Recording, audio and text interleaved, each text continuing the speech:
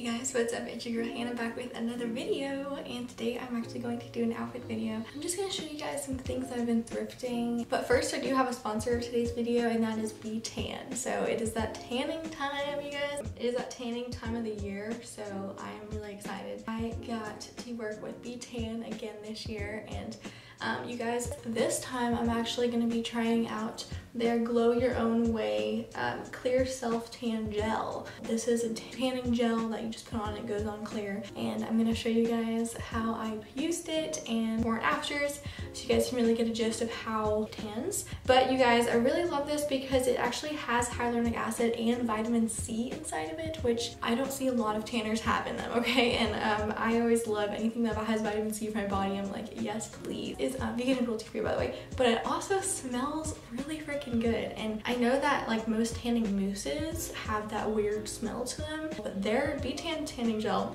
smells like straight coconuts and shea butter, and it comes with a bunch. Like I've only used it once, and it's just that tiny part at the top that I've taken out. You also don't have to rinse this off, which is really interesting to me too. It gave me like that nice natural.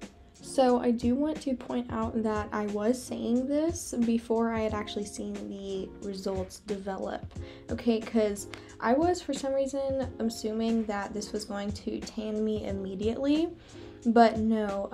This footage you see of me in the bikini right now on the screen is the morning after, so it does take probably, I want to say, like 12 to like 24 hours to fully develop.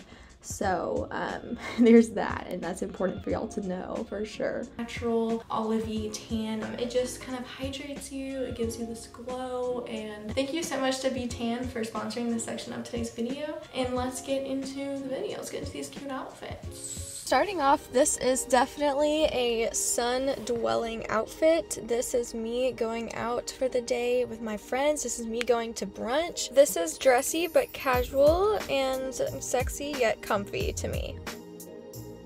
So this dress was actually gifted to me by my future mother-in-law, Abel's mom, and she actually has an awesome vintage boutique y'all should check out. But what's not to love with my purple hair, am I right? And these boots are actually from Gianni Benny. They were gifted from Abel's grandmother.